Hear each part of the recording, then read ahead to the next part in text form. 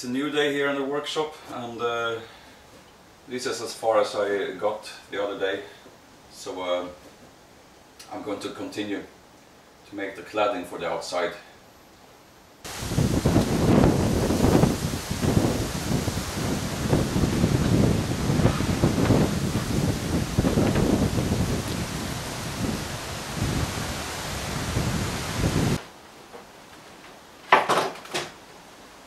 One of the windiest days for some time today, so I hope you can hear me when I'm out here in the carport. The tarps are rattling a lot in the wind. It's going to be really nice to put paneling up around this structure as well, but I will get there later.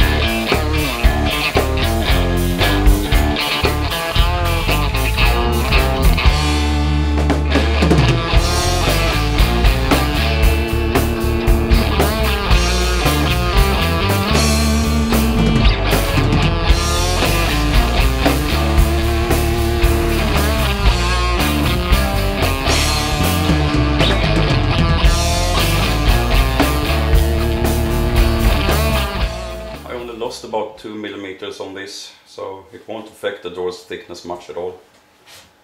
One side is nice and flat, and the excess I made on the back side is just not to accidentally turn the wrong side out.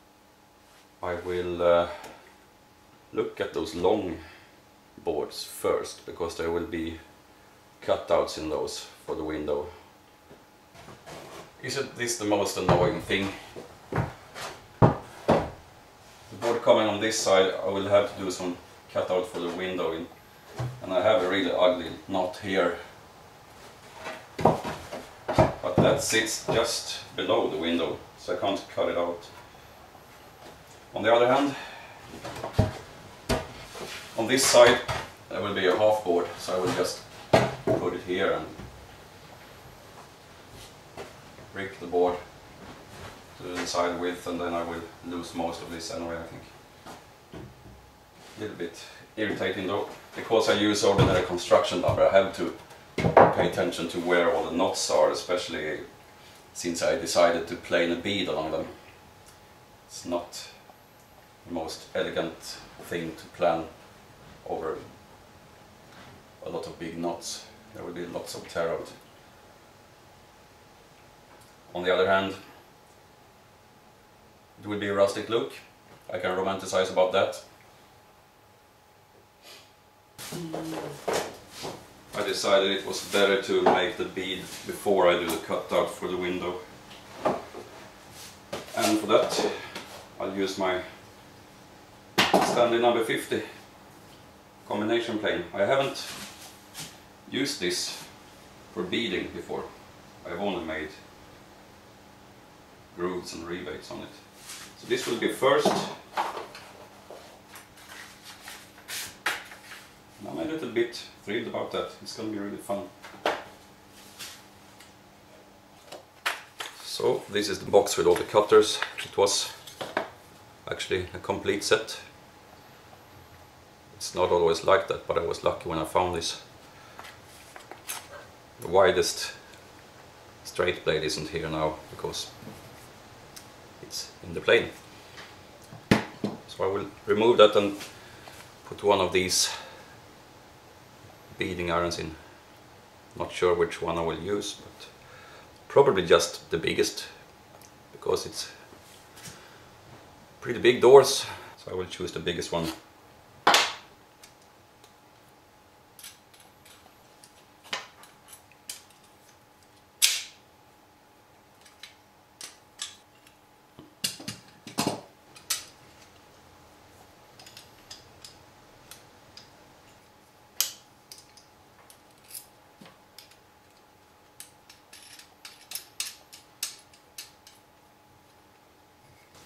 There it is. Let's give it a try. We'll just maybe do a short test piece first and see how I will adjust this fence.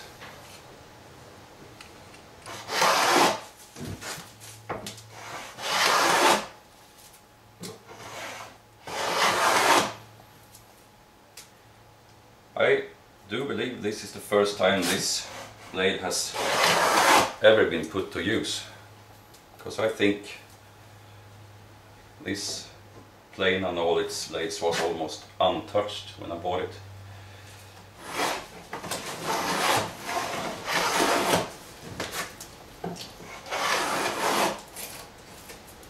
For some reason it seems you always end up planing against the grain when you are doing moldings. I could also put a depth stop on it, maybe that will help.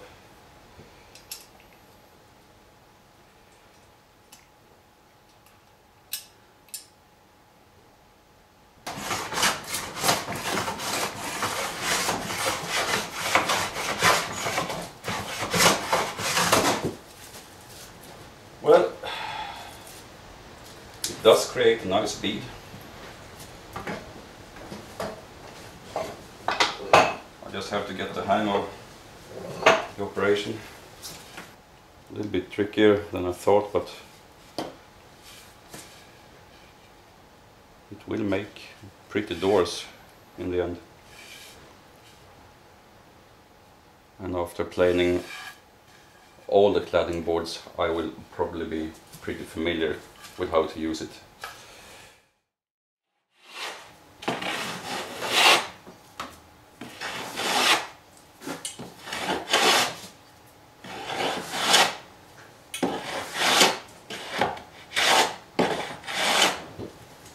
This is a very common practice when doing moldings, that you start at the end doing short strokes and backing up and lifting the back of the plane when you raise it, because that's much easier than take a long stroke all the way. You can probably finish with 1 or 2 long strokes at the very last, but you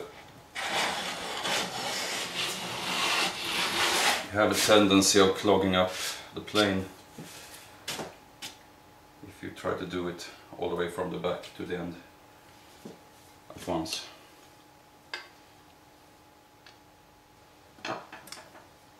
I'm raising the depth stop a bit.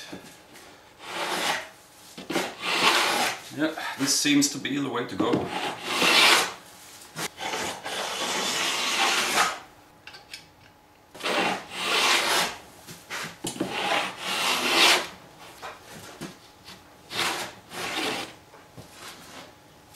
I think another problem is how I tilt the plane.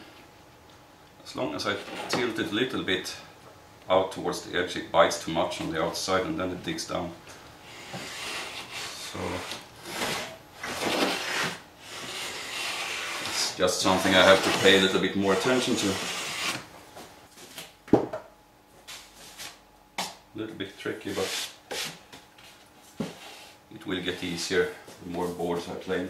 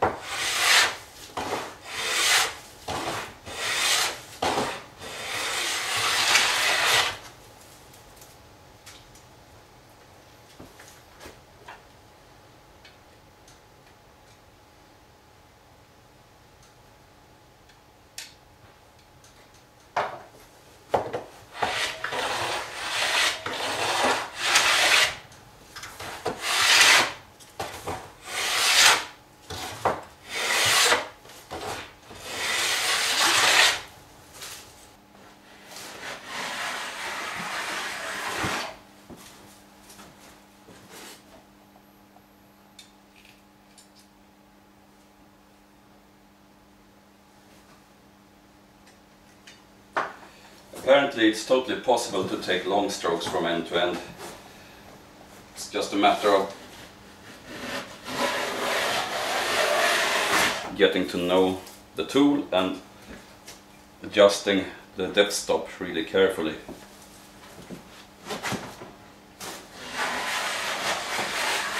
That's my latest conclusion anyway.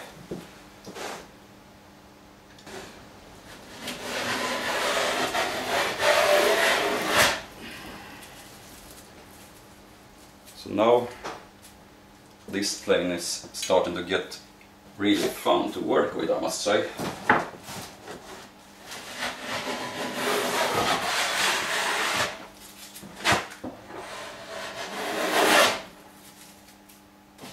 When I can make something that looks really rather nice with less and less effort.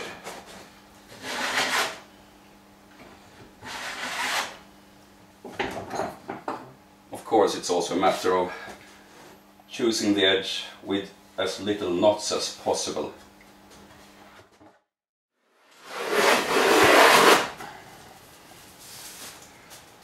New conclusion again. It turns out I do not have to change the depth stop at all. I just set it to the maximum depth I want the plane to and leave it there.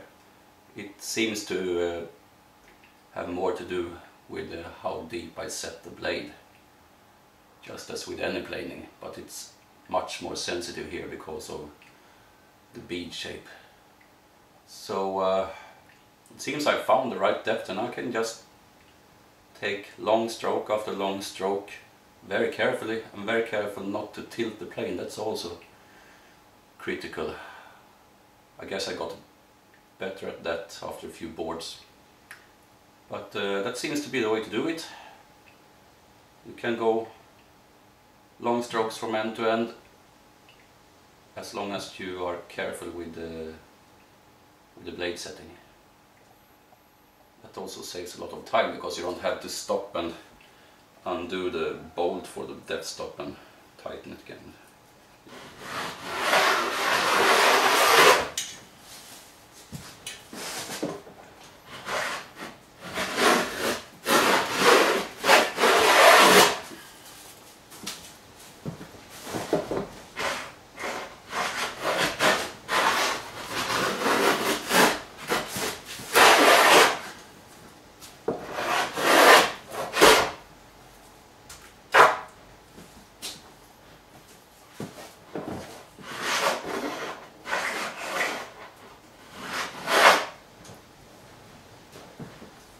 As usual, I'm planing against the grain and there are knots all over, so the grain direction changes.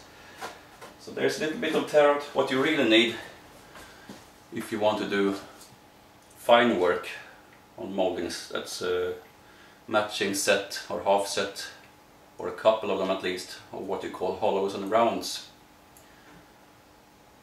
With those you can go from both directions, and you can use them on their own to make different kinds of moldings. But if you have a molding plane or a beading plane as I have here, you can go from both ends, so you always plane with the grain and adjust where you have small tear out situations, and that's something that you need if you want to do a lot of fine furniture making and make nice trim and so your own. I have a few of them. I don't have nearly enough yet. Hard to get by in Sweden anyway. There are quite a lot of them in England. A bit tricky though to buy stuff from England now because of Brexit. But I know one or maybe two people here in Sweden who actually makes planes. So that's also an option. Costs a lot more than buying used ones, but since you will use them for a long time, it can be worth it. But if it's a set of, I can't remember how many a full set or a half set is now. Maybe half set is 6 of each or something like that. Full set is twice that many. and if you buy that many newly made planes, of course it's going to be a lot of money. Then it's more attractive to look for used ones.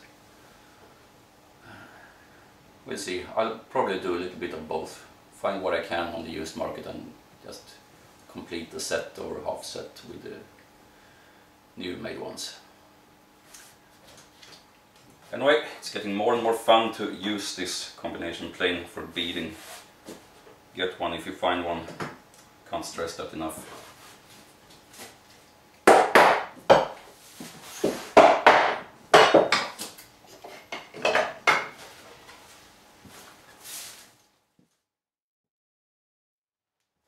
Okay, last board is finished and I put the first door on trestles.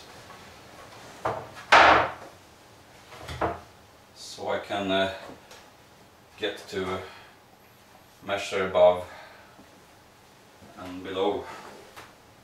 I will measure 4 centimeters up, 1 centimeter down here, and then I will mark out for the cutout for the window.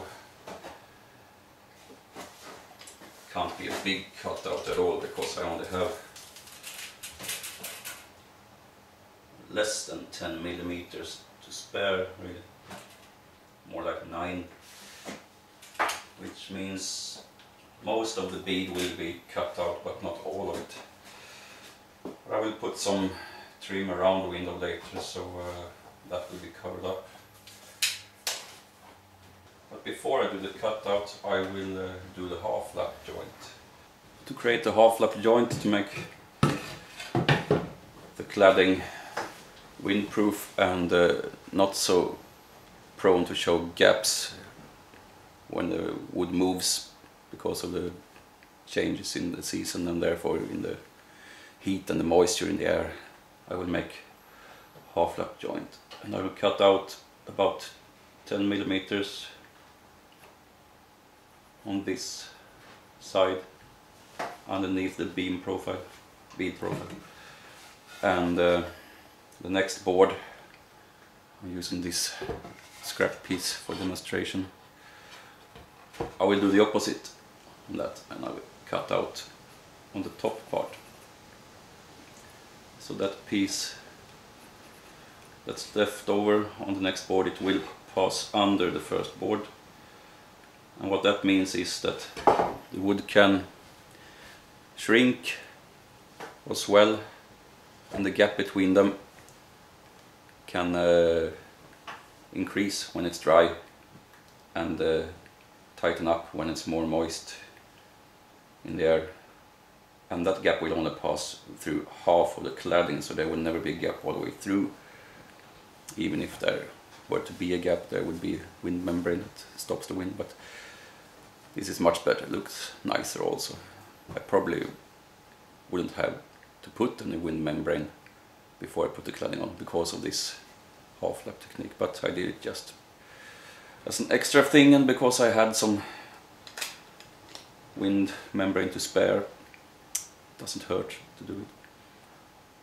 So that's the next operation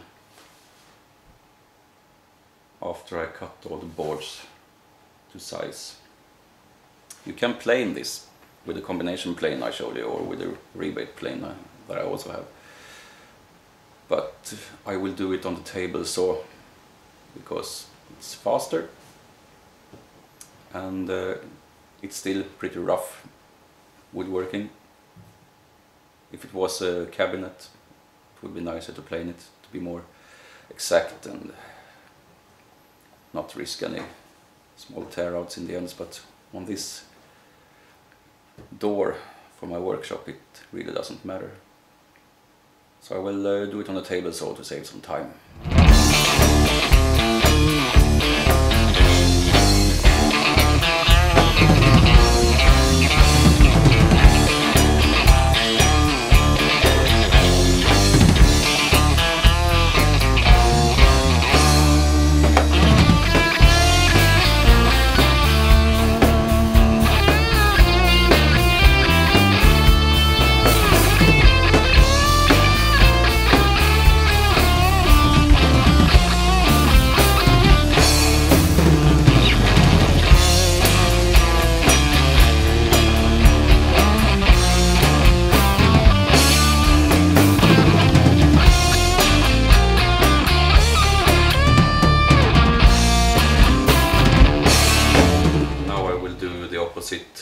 same really here. But I will turn it around so I take the cutout on the top side here.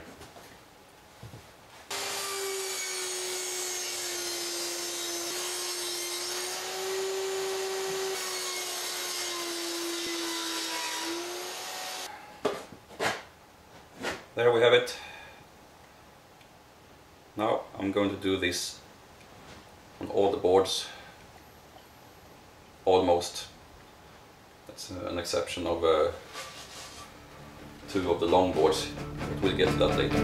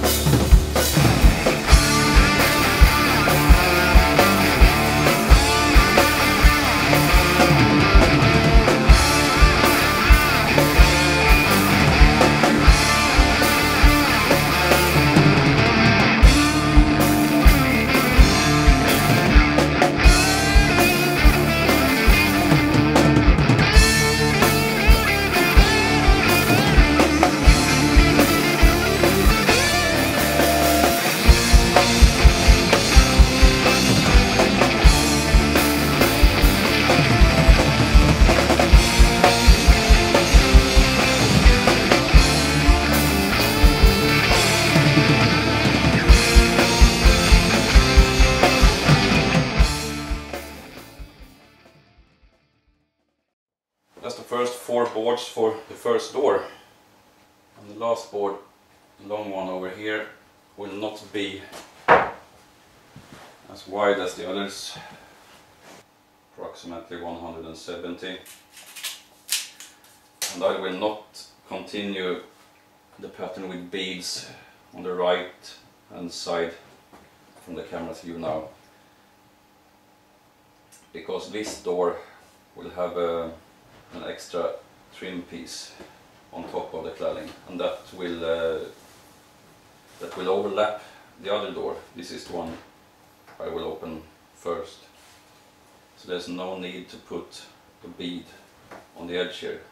Neither is it any need for a bead on the edge of the other door, because that will also be covered by the trim piece. So I will take one of the long boards that has most tear outs in the bead and just cut it to the right width and make a half lap on one side. These boards will be cut to length and there will be spare pieces left, which I will use to put here on the top. I will do the cutout for the window on this long board first, so I can place all the other boards onto this when it has its proper place. When doing that, I can take the exact measurement out to the other edge before I rip one of the long boards down, so I don't accidentally rip a couple of millimeters too much from it. Marking out for the window, and also measure under the board how much to take off. As I said before, it's 9 millimeters. I'm setting the combination square to 9 millimeters. And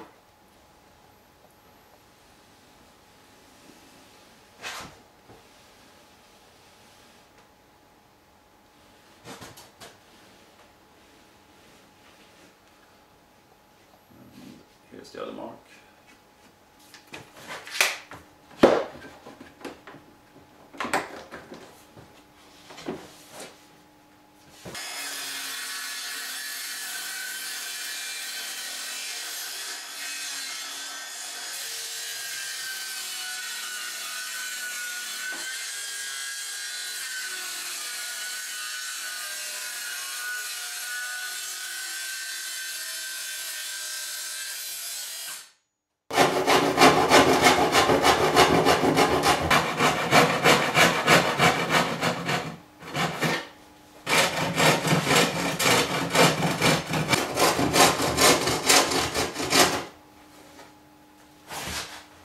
see if that fits.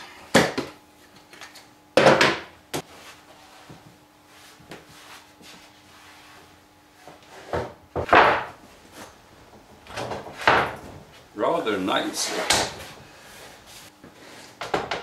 I'll put a couple of clamps on the board so it doesn't move. Like so, and then I can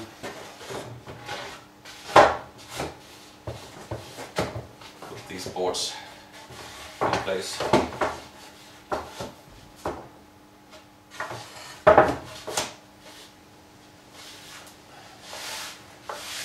Now I can take my measurement on this side.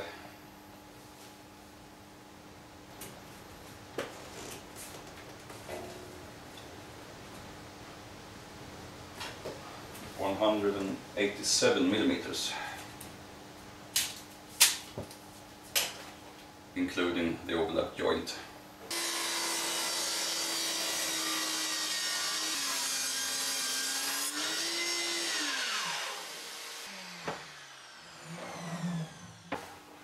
That left some of the beading in the board, but that doesn't matter since I'm gonna cut out for the overlap joint. And that's gonna be done like so.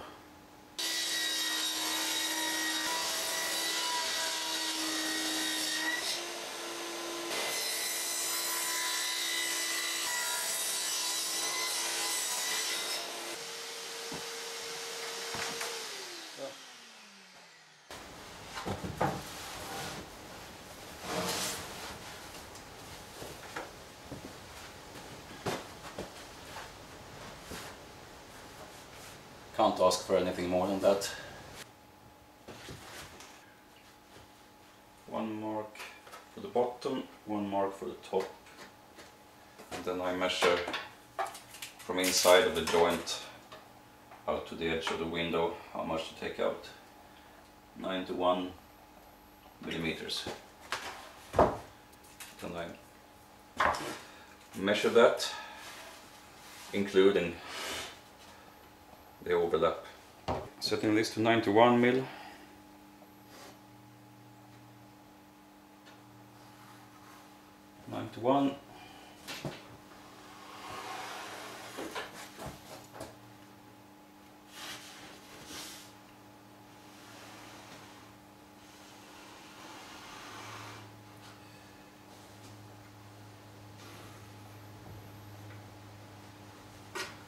There we go.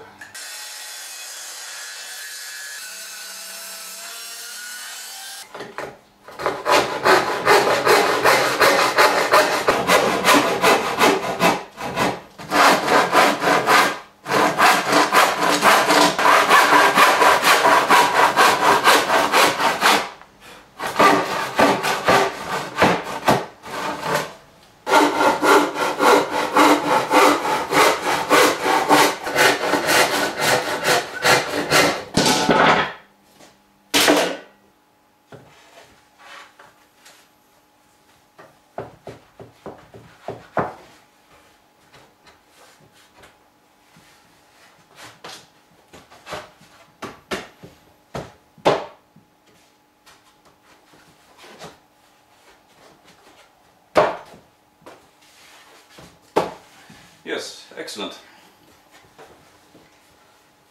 Slightly tight, which is always nice.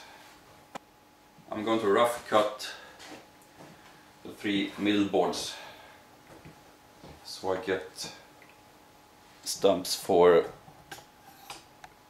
filling in here, in between here and here. And then I will just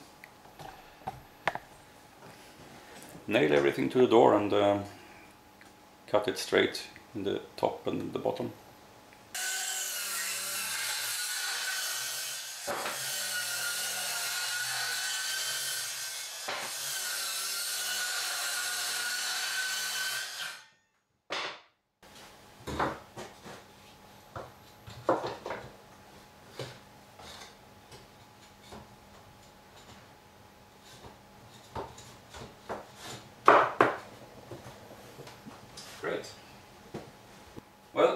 this looks really good. I'll nail the boards to the door now and do the final cuts.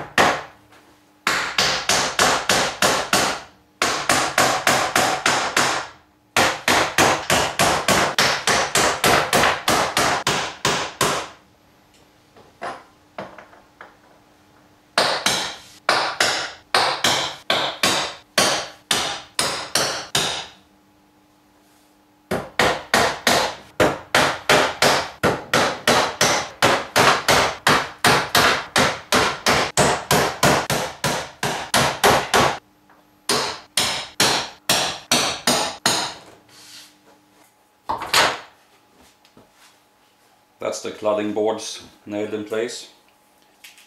Next step is to cut the boards on the top and the bottom.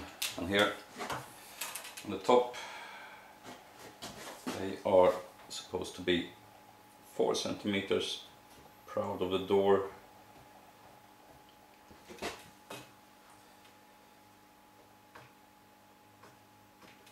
Not sure if I can do that with a circular saw or if I should just hand saw. I could strike a line with a chalk line, of course, but I prefer to work like this if possible.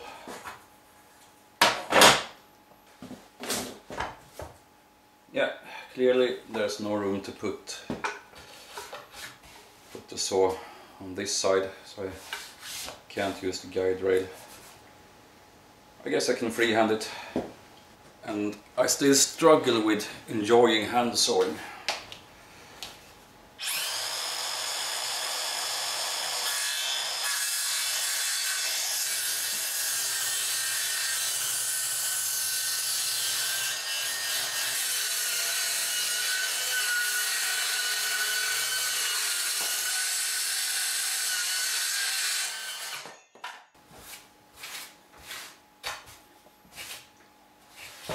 Did anybody say dust collection? I'll get to that eventually.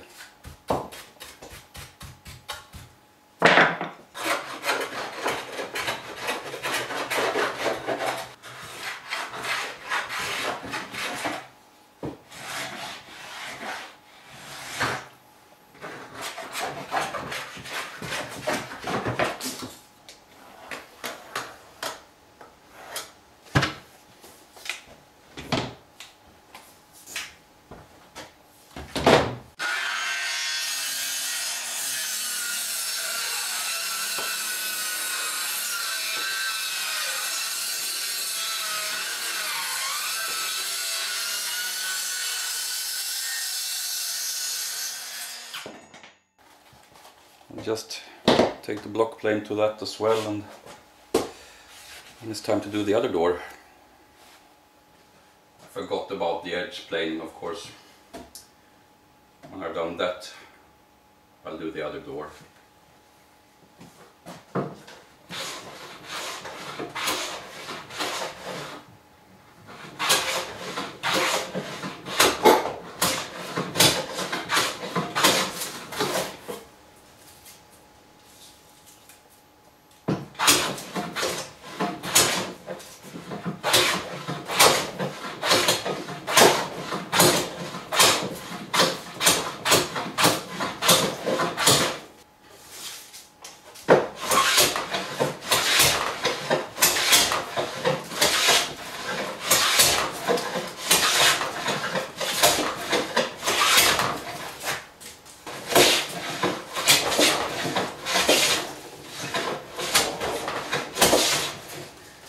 I'm using my number 4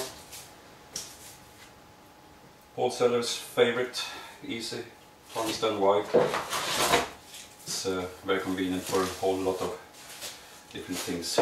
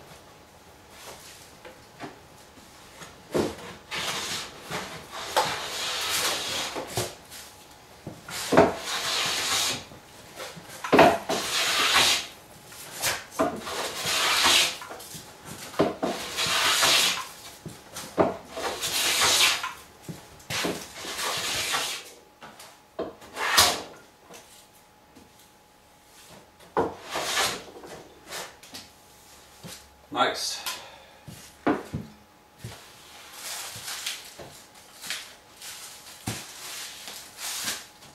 Now it's time for the second door. Alright, this is as far as I come today. It's getting late now, so I have to finish here.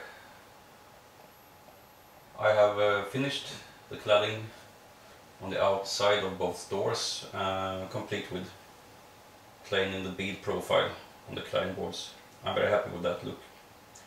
I think it looks a lot better than it would have done without the bead, and I'm very happy that I finally had an excuse to try and make one. I haven't done that before. It won't be the last time, I can tell you that. Very rewarding.